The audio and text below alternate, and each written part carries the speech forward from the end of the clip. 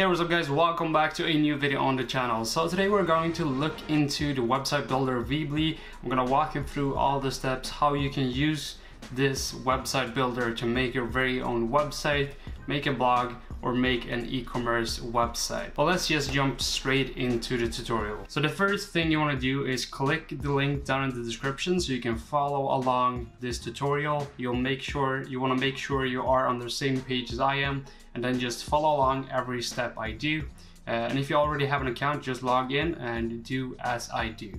Let's start off. So this is the page you're gonna land on. Once you're on this page, you'll see all the features about Weebly, what you can do, all the themes that they offer, their selling points essentially. So what you wanna do here is just click on create your website. Once you're on this page, just create an account like you would do for any other website. So I'm gonna do that right now. Once you have created your account and logged into Weebly, you will see this dashboard right here. It might look a bit different compared to how mine looks because I already had an account which I logged into. But what you want to do once you're actually logged into Weebly is just as easy as creating a new website. And once you have clicked that button right here, it's gonna load a bit. And then it's going to ask you if you need a website or if you're looking to start an e-commerce website.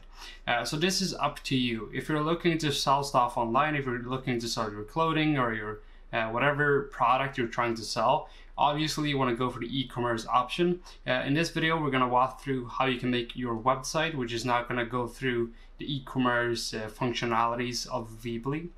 This is definitely going to be an upcoming video, so if you want that specific video, make sure you subscribe to the channel so you can watch that video coming up. But let's start off with I just need a website. Click on that, and then you will see all the different themes on Weebly. So if you've been watching my channel for a while, I usually talk about Wix and Weebly. There's definitely some difference between the different website builders, and it's really just up to you which one you prefer. But when it comes to themes, I know that Wix offers many different themes depending on what kind of business you're running, while Weebly is definitely a bit more limited, but they still have some really good looking themes that you can pick from. So what you can do right here is either go to business, portfolio, personal, event, blog, coming soon, or others. So let's say we want to start our local burger chain. So this theme right here looks really good. Something you have to think about just with Wix, all these themes can be edited so that you can make them fit your business no matter what niche you're in. So let's say you're a construction company and you want to use this hamburger theme because you think it looks super good.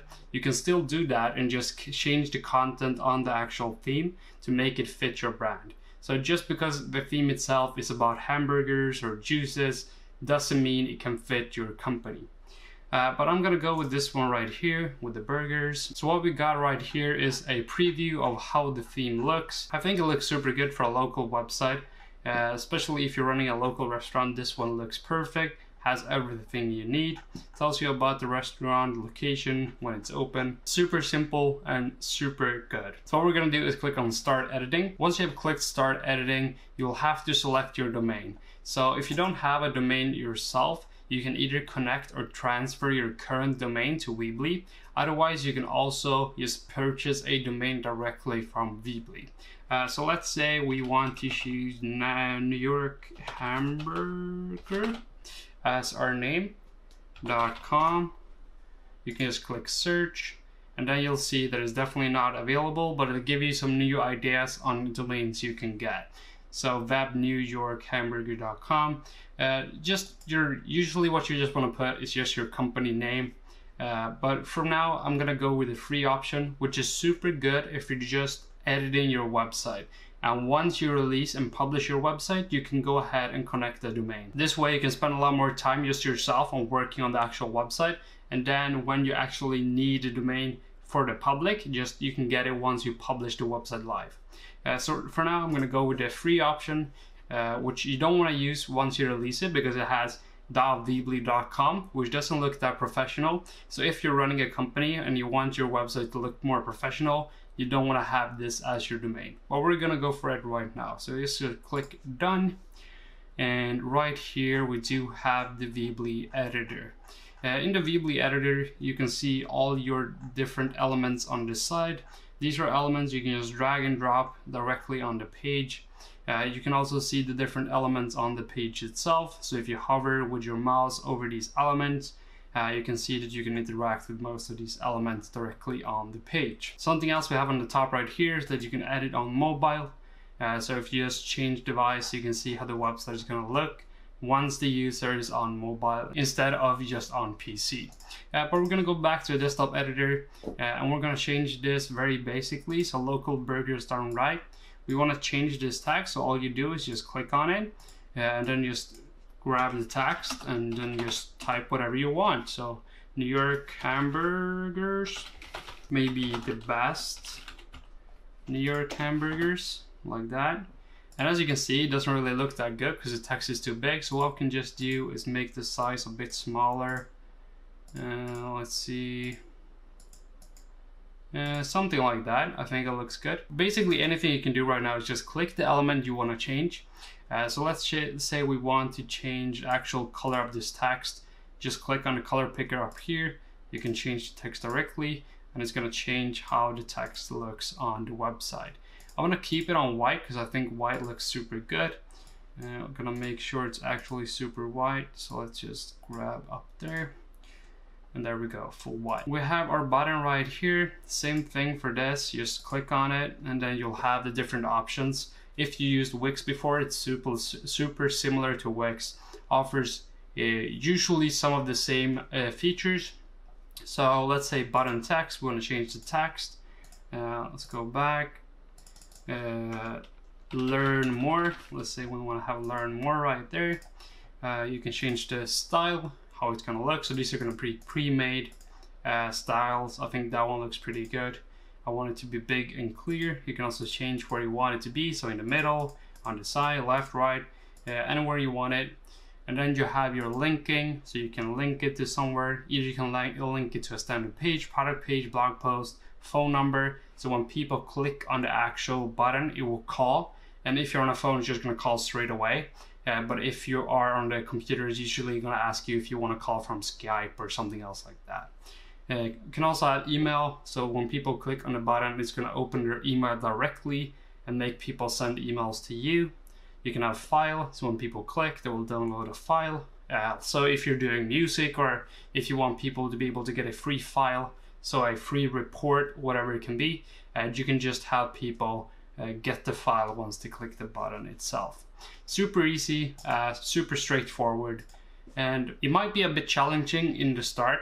It might seem a bit more advanced than it is, but once you get started and once you actually start focusing on what you're doing and learn more about the tool itself, you'll definitely get used to it and you'll definitely get better.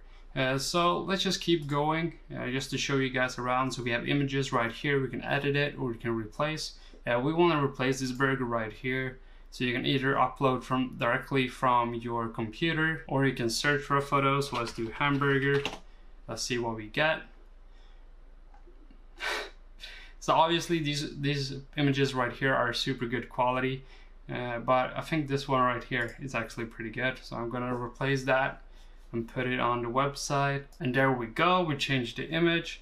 It's definitely not as high quality as you probably want it to be, and you want to make sure it's the right dimensions. Obviously, this is not a straight image. It's not going to fit as good as the last image did. Then you have the text right here. You can just change it as usual. You have a spacer. What spacers does is just add space between the website. It's super good if you want to add some air to make your website feel a bit more fresh instead of putting all the content like very tight and knit together. Then if we scroll down, we have our house and location. So how you change your location, you just click on the map and you can add whatever you want right here. So usually the name of your business. If you're not on Google yet, you're not going to be able to find yourself. But if you want to add yourself on Google, just Google for Google My Business and you can add yourself on Google. Otherwise you can just type the town you're in. So let's just type New York and let's hope it actually finds New York. Okay, it did. So you can just type the city you want, the street your business is on, it doesn't really matter. But right here I put New York, so now it's going to show New York instead. business hours, just click on it. You can go ahead and change the business hours. So we can change it to 12 p.m. instead. Maybe Sunday we close at 8 p.m. Here you go, the address as well, so you can change the address. Everything is super straightforward and easy with Weebly. It's definitely more easy than Wix as well, which makes it super good if you're just a beginner and you're not very technical. This is going to be the best option for you. When we keep going, you still have all these different options. What we're going to do though is go to pages. And what pages is going to do is show us the different pages on the website. So you have menu, about, or locations. So locations is super good if you have a business that have multiple locations. And obviously these pages, you can rename them, you can make new pages, and you can make the pages about what you want. So let's say you're a personal trainer. Obviously these are not exactly going to be what you're looking for. So what you can do instead is add a new page with, say, let's say clients, previous people you worked with, achievements and stuff like that. So there's going to be different things for different businesses and different niche that you want to add as pages. But for this restaurant, this seems super good. You can add your different restaurants. You have your about. About is usually every website has an about page, gives more history behind the company or yourself. So right here you can change whatever you want, make it fit your company. You obviously don't want to have pictures of burgers if you are a construction company, so forth and so on. Super easy, and you will get it once you start. Right here it's super important that you make sure that you have edited all the content on the website before you make sure you publish it. So let's say you only edit the home page, and then when your clients get on the website and they go to the about page, and it's all of a sudden about hamburgers, it's obviously not going to look that good. So you want to make sure that everything on your website is finished. And if you don't want to keep a page, you can just click on the three dots right here, and you can just click on delete. And that way, this page is gone, and clients can no longer access it. Another thing you can do is click on the three dots, and you can also change the visibility to public, to site password, members, or groups. So if you put it on site password, no one is going to be able to access that page unless they have the actual password to access the page. Members or groups are going to be members on your website. It's a bit more advanced. I'll probably talk about that in another video. But if you have something that is work in progress, just make sure you put visibility on either password or members and groups. Okay, next we have theme. Under theme, you can change some settings within the theme itself. So you can change it from light to dark. Let's click on dark, see what happens. So now the theme itself changed a bit to dark. I like it better in light, so we're gonna go back to light. Then you can change your theme itself, so the whole theme. You can just go to whatever theme you want. If you worked on your website and you're like, oh, this doesn't look that good, you can just go ahead and change to a different theme.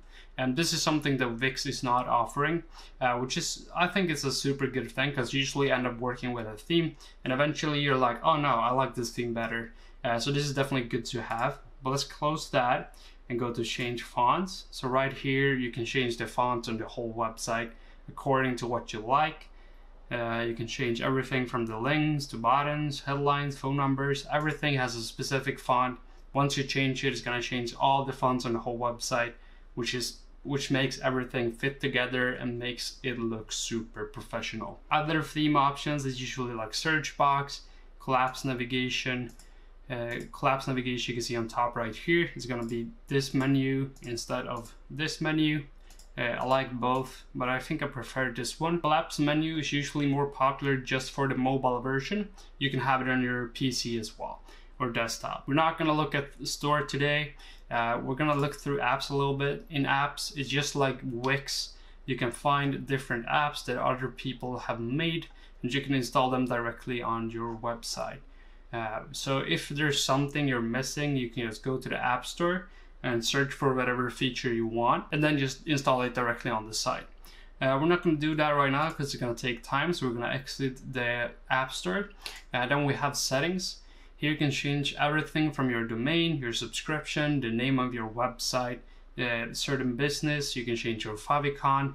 You'll have to upgrade your website to do this, but it's definitely worth to do it once you actually do it. You can add a site password, you have navigation.